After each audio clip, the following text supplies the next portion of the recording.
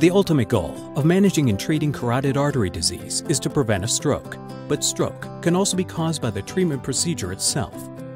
Today, the majority of patients with carotid disease are treated through an open surgical procedure called carotid endarterectomy, or CEA, which requires a large incision on the neck and can lead to nerve injury, infection, and even heart attack.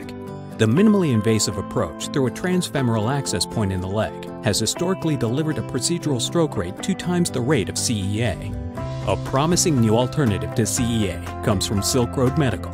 Engineers at Silk Road Medical work closely with vascular surgeons to develop a procedure called Transcarotid Artery Revascularization, or TCAR for short. A clinically proven, less invasive, and more efficient approach for carotid artery disease treatment.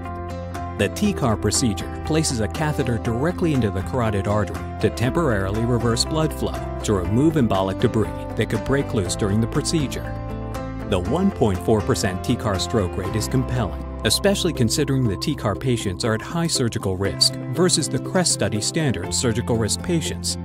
With TCAR, everybody benefits. The less invasive procedure produces a much smaller scar than CEA, with less chance for nerve injury and overall discomfort.